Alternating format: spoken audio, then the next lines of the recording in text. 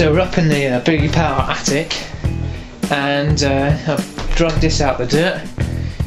It's about time we sort out the rear suspension on the Lemoan, because it's ancient, and because I've got a nice new tube over there wrapped up with new bearings, some 21mm bars to go in, and basically need to just redo this horrible nasty thing. So I'm going to use this old beam.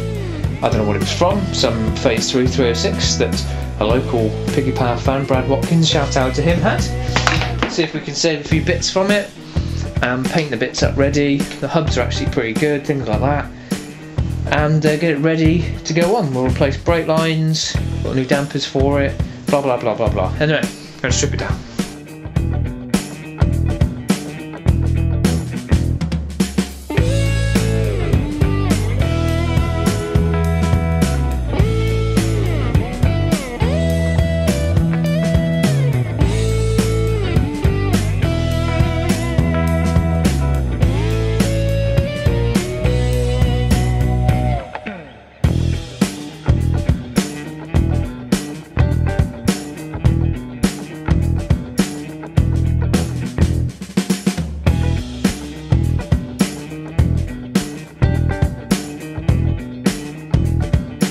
So that's how it looks.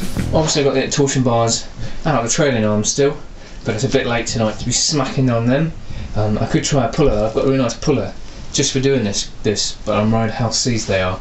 So we'll give it some soaking with plus gas and give it an absolute smack during the daylight.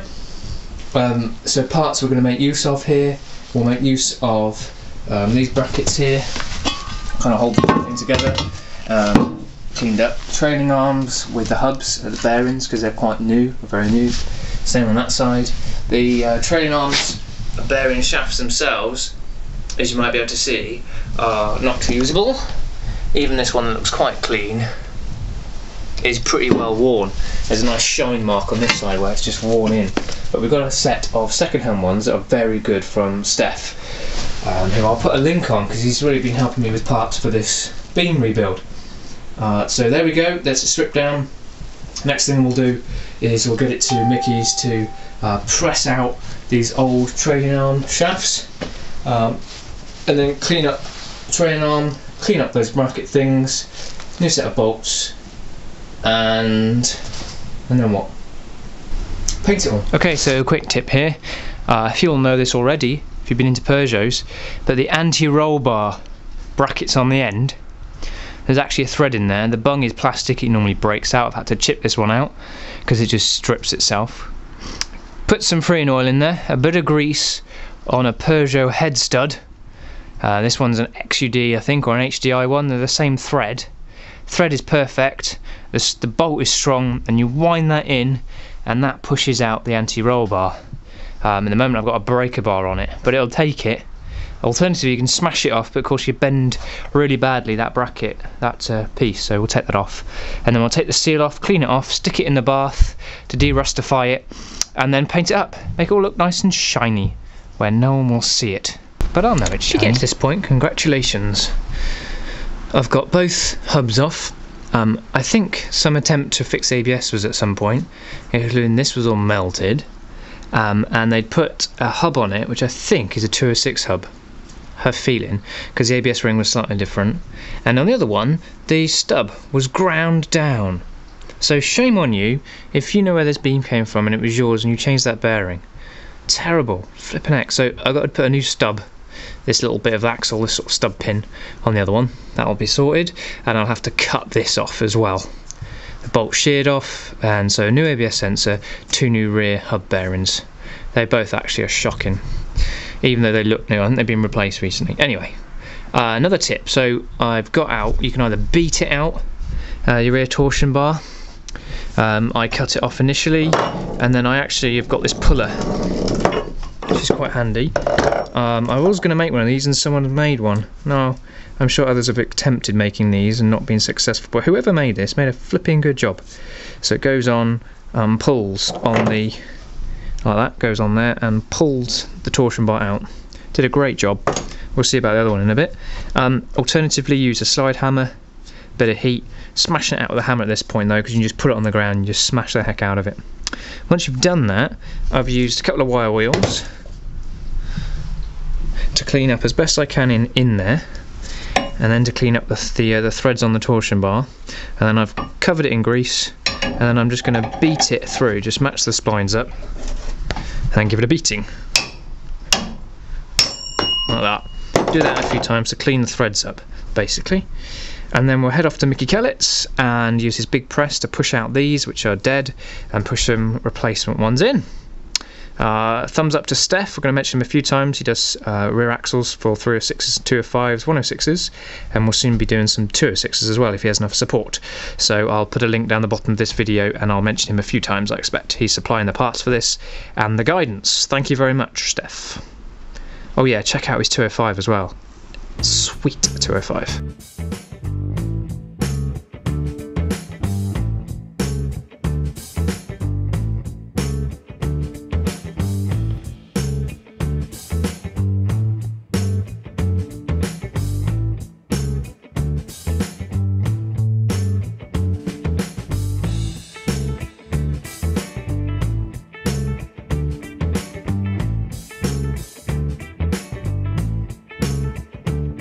Right, if I haven't shown this already, all the different pits, then this is most of them. There was a few more in a box, end plates, a few bits and brackets and bobs and like that.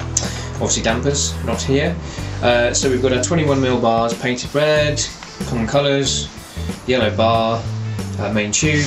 The bearings came with this tube, which was quite handy. They came from Germany.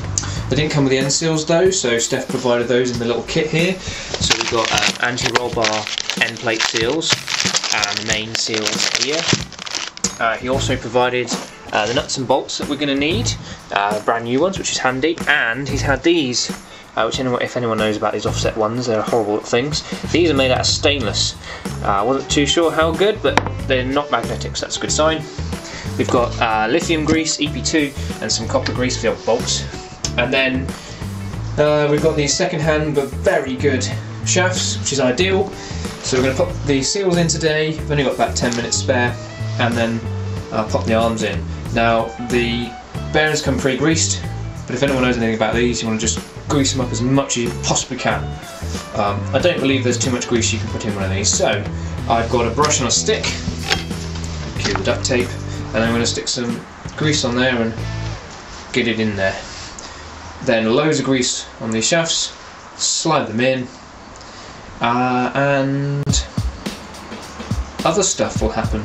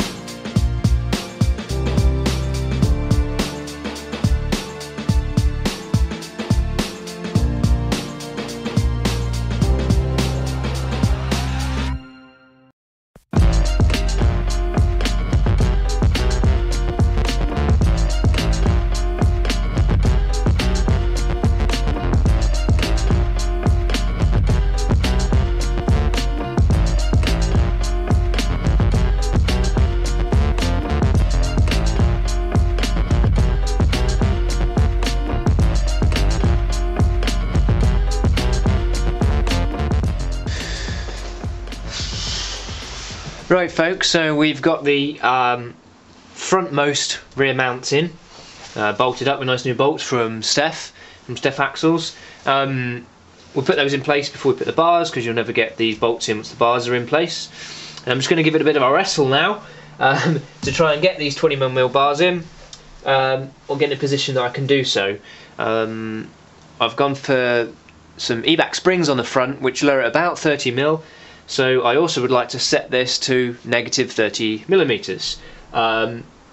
And Stef has very kindly supplied me the measurement from shock hole to shock hole, so I can set it up now about -30, and then obviously once everything's settled on the car we can check that. But with them all greased up, so the spine ends have all been cleaned, I'm going to cover them in copper slip and then we'll slip them on, and that means for adjustment in the future be dead easy still to adjust them because they're covered in grease.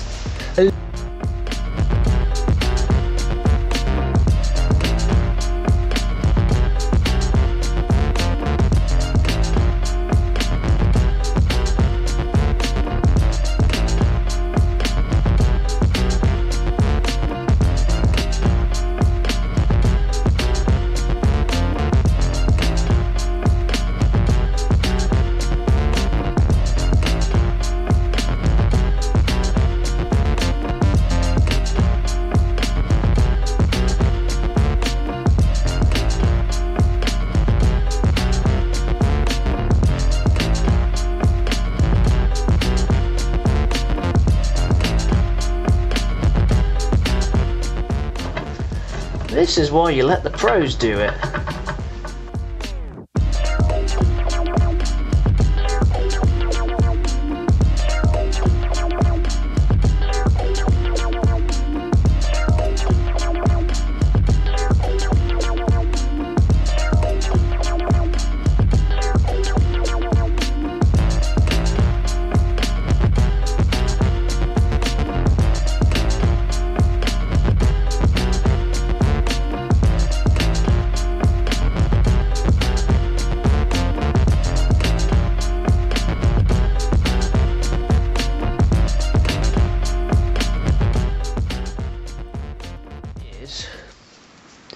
Our offset washer in stainless with our bolt.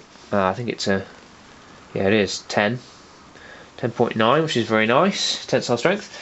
So we'll get a bit of grease in there as usual. And get a bit of grease on our washer. It's stainless, so hopefully less likely to have any issues with getting stuck in there. I'd say that's almost there. I want just a tap more. There we go. And then we'll get her in there, like that. See that? Little screwdriver. And squeeze her across into the slot. Hopefully. Okay, so that's center screen, we've got the offset washer. And then we've got our little retaining bolt that holds the offset washer. That'll go on like that. If that's in line, of course, which it's not quite. Stick the other side so I can your view.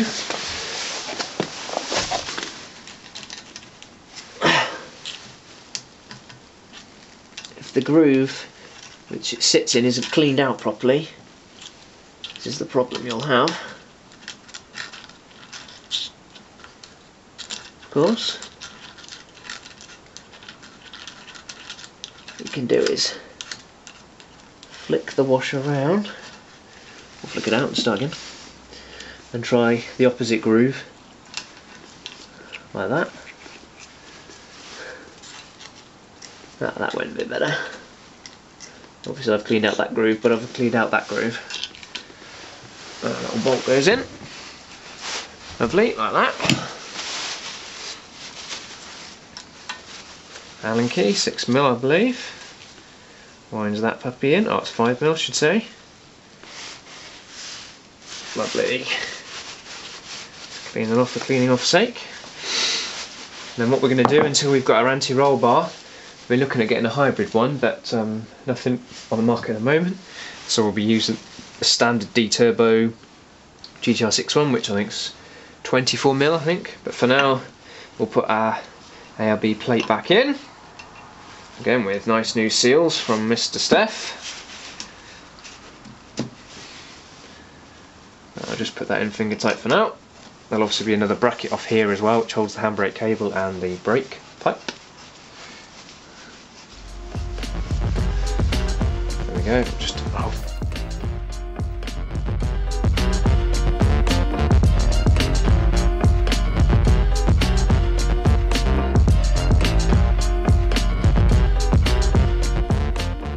Just fit the dampers, which we'll do in a second. And I'm not going to fit the calipers on the end here. I'm not going to put the calipers on either side, and discs and hubs and everything. It's just more weight to try and hoof over underneath the car. So once the dampers are on, I will be preparing to rip the other one off. But just to give you a little bit of insight onto the sort of, I don't know what's the word, the diary of things. There's the pistons and rods that have been out for I don't know how many times because the head's being rebuilt. Currently, head's being skimmed. So my actual priority after I put these just put these two. So here's the beam, all kind of finished up-ish. Obviously, it's not in the car yet. I'm not putting the discs and the brakes on because it's just going to add more weight to try and wrestle this thing in, which would be a little bit annoying. So that's it. I'm going to have some dinner now. This is going to get wrapped up. I'm going to get the head on, the engine running. And then we'll be bolting this up with the new front brakes, which is another episode. Dramatic pause for people to write comments about how much they don't like gas dampers and what I should have really put in there, but meh, they're great for the price, and I quite like them. They're on the racetrack too. I'll give you a pause though to have a moan. Okay then, so dinner time.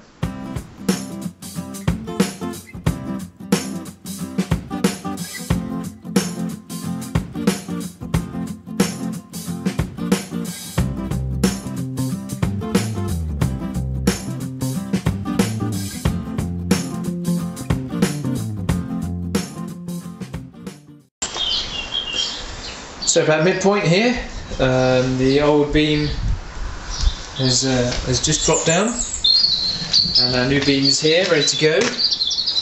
I think I've still got an ABS sensor that I need to get for that side, but we'll find out.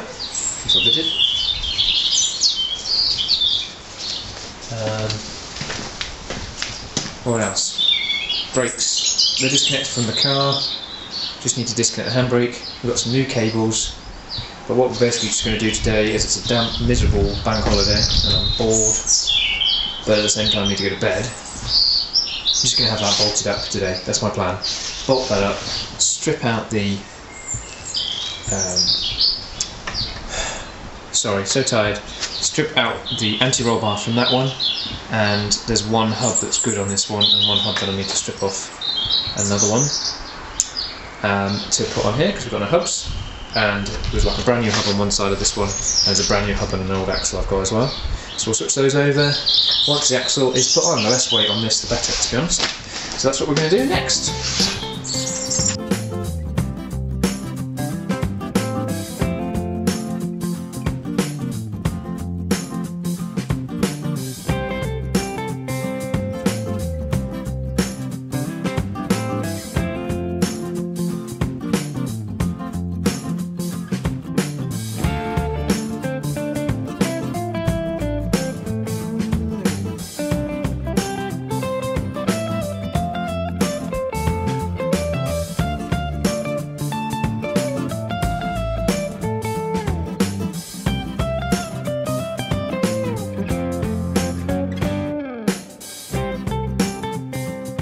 So for the rear brakes, we're going for a pretty standard setup, to be honest. They're more than adequate for the back end of one of these 306s.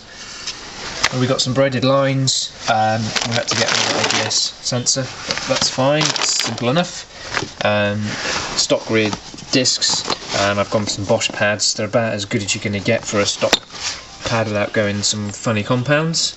They bite when cold, they work fine when hot. I've rebuilt two calipers for the rear, some new bits and bobs in them to make them more fresh and lovely, and some new brake cables, bolts all cleaned up, brackets all cleaned up. So it's just a case of bolting this all on now. So let's do that.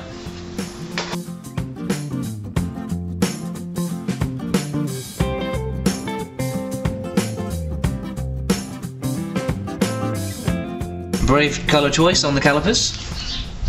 Hopefully we'll see at some point in this project why I've done them that colour. And as we go on further, stainless exhaust still there. Gas adjustables, I think I've mentioned that. They're 21mm torsion bars, and we've got a 24mm just standard GTI 6 anti-roll bar in there. Rebuilt calipers, new handbrake cables, nice fresh brake lines, which I didn't record all doing because it's just sort of menial stuff. All the brackets all shiny, all the seals brand new, looking good. So now we're just going to bleed out these brakes. I'm just letting them sort of gravity bleed, and then I'm going to roll this arch. So you can see normal arch, rolled arch. I'll just do that now while I'm waiting for these brakes to bleed. We'll get the wheels back on and we'll get on the road and see how much better this feels, which it should feel a darn sight better. Because the back end isn't sort of half seized and the brakes are new and there's actual good brake fluid in it. The brake fluid came out as black, so this will be good, even though I can't really drive it very far. Well, as with everything on this Lemon, nothing goes well. So this arch here is all crumbling and everything, so it looks an absolute mess. And now I've put it back on its wheels. For some reason the wheels both sides are closer to the inner arch by about 10mm. Why? No idea.